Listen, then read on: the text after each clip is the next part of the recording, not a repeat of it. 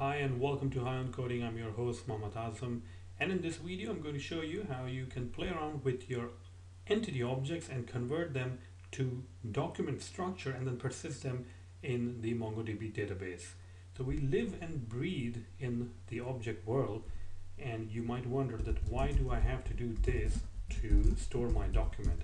Okay, this is okay for testing purposes, this is okay for demonstration purposes, but you can actually see that if I have a key value pair, like a category name like twice, okay, and this is okay if I use a single key for this dictionary of document, but since this is not a single key in our real world application, I mean in real world you might have name, you might have a price, a category, is active, date created, date modified, then some sort of ID, and this can go on, and there's no way that your developers can recognize that okay, we have these fields and they can just type in name and then okay, yeah, I know, I remember that the other field is price or anything, right?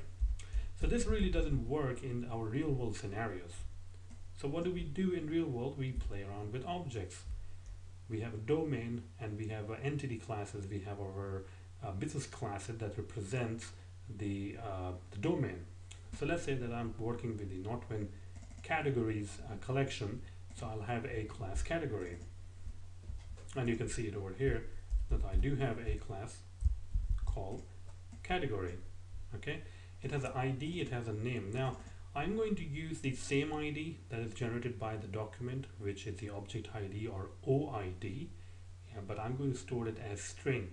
You might be wondering, okay, whoa, why am I not storing as OID and why am I storing as string? Well, the simple reason is that when you convert it back, if I go over here and if you use this particular function to convert, so the JSON or the JavaScript serializer has no idea how to convert a string into an object ID or OID. So you'll have to manually do that, and I haven't found a way to do that. I know that there are converters or JavaScript converters that you can basically implement yourself. The problem with that is they convert a particular type. So they, if I'm converting something, I will have to go and have to put down as object. Like I have to create a type for the object. Like I don't know if I have it over here. So yes, like over here, what I did is that I only wanted to convert a single OID, but then I have to go through all the steps and convert everything. Of course, there might be a simpler way, but nothing is simpler than just using the ID as a string. So let's do that. So we have a category. I'm going to say, okay, category, I'm going to create a category, and I'm going to assign a category. Now this category class you can create by hand. You can create, I don't know, you can create automatically by auto-generated code. I like to create by hand because it's simple and it doesn't have any fluff within in it. It doesn't have any on-change events, and I can write whatever I want to. Okay, so let's go back over here. I'm going to say, okay, my new category is twice. Okay, and now basically I'm saying, okay, I need to insert this into the database or into a document database, but guess what? The insert over here takes a document or a collection of documents. And if I pass in category over here, it's going to complain because category is not a document. So what we need to do is we need to convert our object into a document. So I have this extension method that works on any type of object, and it will convert the category into a document format. Now if a category has products, it's going to convert the products as a nested documents. Let me go and show you how it works. It's a recursive loop that goes on, and I actually copy most of the code with I have to give the credit where it belongs to a Mongo serializer. I can't recall the blog, but that gentleman, he created this serialized member implementation. I did improve it a little bit by removing all the if checks and using like a simple check of type. But usually what it will do, it will just go through and it will call it recursively until the whole thing is converted successfully. So here we go. So we have inserted our twice, okay, and now if I run it, let's see. Oops. Okay, so it's actually inserted. Hopefully my server is running. Okay, now let's go ahead and try to fetch it. Okay, so I'm going to say var c equal to categories dot find one and a new document, and basically let's fetch it by name, and of course I'm going to show you how you can fetch it by the ID, and I need to convert it to category. So let's say write line c.id, and let's run it. So we get the ID.